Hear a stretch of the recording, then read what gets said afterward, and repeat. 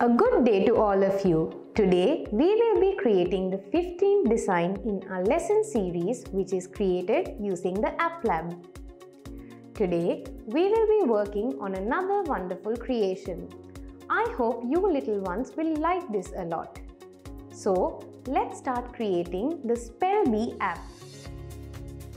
First, click on lesson number 48. Now, click the Start Project button at the top corner.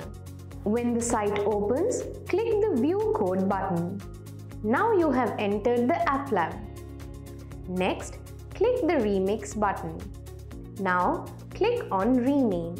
Here, you can change the name of your project and name it as Project 48. Now, click the Save button here. Now you're ready to start the project.